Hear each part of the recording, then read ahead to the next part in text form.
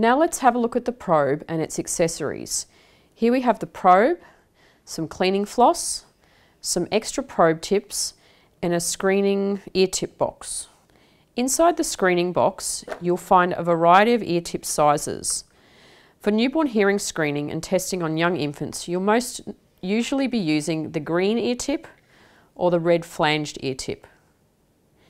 These should be placed securely over the probe tip, like so, and should sit flush against the probe head here.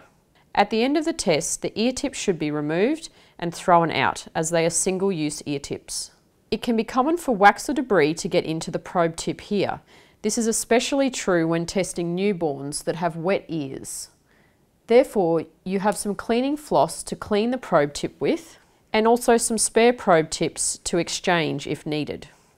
To clean the probe tip, remove the probe cap by unscrewing here, and then take off the probe tip. There are small holes here where you can feed the floss through to clean it. Always feed the floss through this end and out through the top of the probe tip.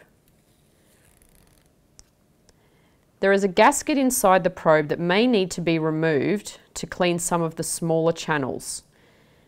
Make sure that you place the gasket back in before placing the probe tip back onto the probe head.